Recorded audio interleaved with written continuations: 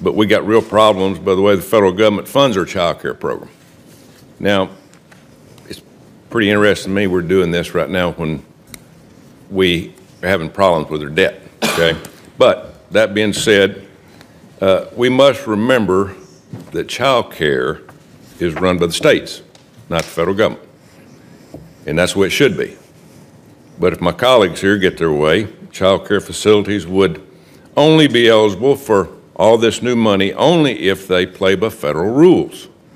Do we want that? We got to really think about that. That means that the federal government will control the curriculum, require child care workers to have a 4-year degree, price out the middle class. Ms. Lucas, would imposing a 4-year degree requirement on child care employees, what would it do to the labor market? Well, I think we've seen that in Washington, D.C., where they've moved in the direction of making these requirements, and it would obviously make it much more expensive. And as a parent, I think it is misguided because, as we all know, when you're looking for care for especially your youngest kids, what you're really focused on is having somebody who is loving, caring, patient, and having a 4-year degree is certainly not a necessary requirement in that, and does needlessly push up costs. Thank you.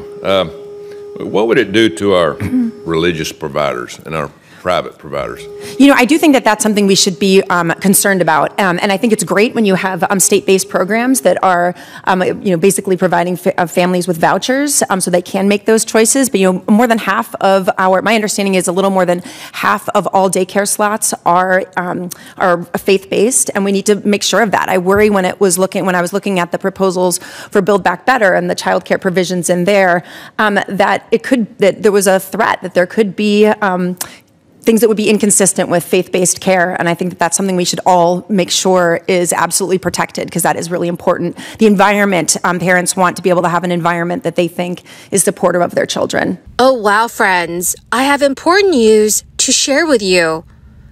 Leaders of OPEC Plus have just announced that they will be extending oil production cuts. You will likely see a big spike in gas prices across the United States. Lawmakers are planning to pass a new bill that could give you a bonus rebate check. My dearest friends, please make sure that you watch until the end of this video. Also, this coming Friday, I will be announcing more winners for the Walmart gift card giveaway. If you would like to enter these weekly giveaway, my friends, all you have to do is click and like several of my videos, and then comment below the keyword of each video that you watch. My dearest friends, the more videos that you watch and then comment on, the greater your chances of winning the giveaways. As fuel prices remain flat, the group of oil-producing nations decided today to extend oil production cuts through the year 2024.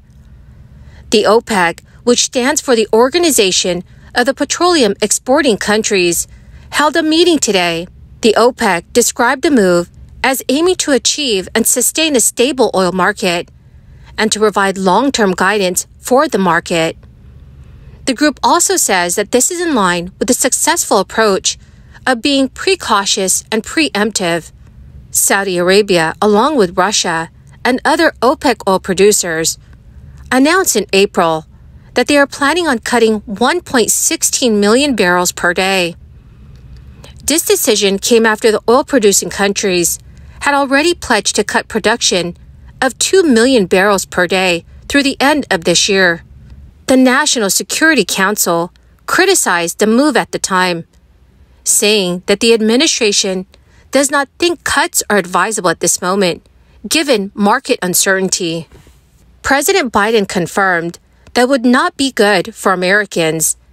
The new cut would likely push up oil prices in the short term, but the impact after that would depend on whether Saudi Arabia decides to extend it. This move is not expected to affect gas prices in the United States, as pump prices have remained flat even after Memorial Day weekend. As of Sunday, the national average of gas prices was $3.55 per gallon. The slump in oil prices has helped United States drivers fill their tanks more cheaply, and give consumers worldwide some relief from inflation. The previous cuts gave little lasting boost to oil prices.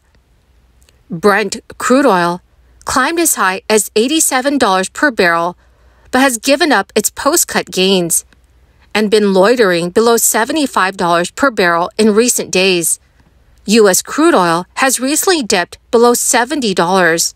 That has helped U.S. drivers kicking off the summer travel season, with prices at the pump averaging $3.55. That is down $1.02 from 1 year ago.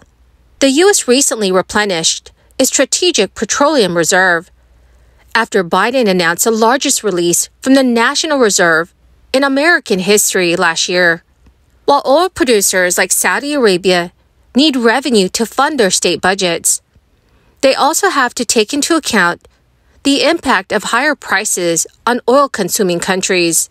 Oil prices that go too high can fuel inflation, sapping consumer purchasing power and pushing central banks like the U.S. Federal Reserve towards further interest rate hikes that can slow economic growth. Governor Gavin Newsom recently signed legislation to implement the strongest state-level oversight and accountability measures on big oil in the nation. Officials have noted that this is bringing transparency to California's oil and gas industry.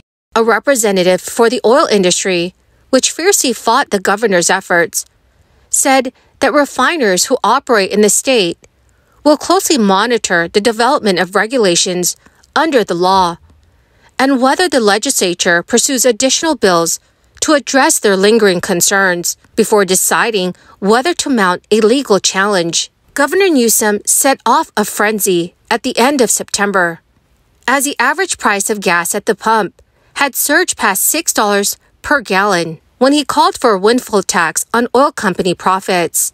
Within a week, he also announced that he would open a special legislative session later in the year to push for the proposal, using a penalty on excess profits to fund a rebate for taxpayers. Though many legislators agreed with the governor's assessment that taxes and regulations alone could not explain the steep prices their constituents were paying, his initial plan, which was to set a cap on refiner profits and fine those who exceeded the threshold, stalled for months at the Capitol without any action. Well, my beautiful and most amazing friends, that is the end of my daily stimulus update video for this Sunday. My dearest friends, thank you very, very much for being part of this community and for joining me here every single day. To say thank you, I will be announcing several winners this coming Friday for the Walmart gift card giveaway. If you'd like to enter the giveaway, friends, all you have to do is click and like several of my videos and then comment below the keyword of each video that you watch. My dearest friends, the more videos that you watch and then comment on, the greater your chances, my friends, of winning the giveaways. Thank you and have a wonderful and very blessed week.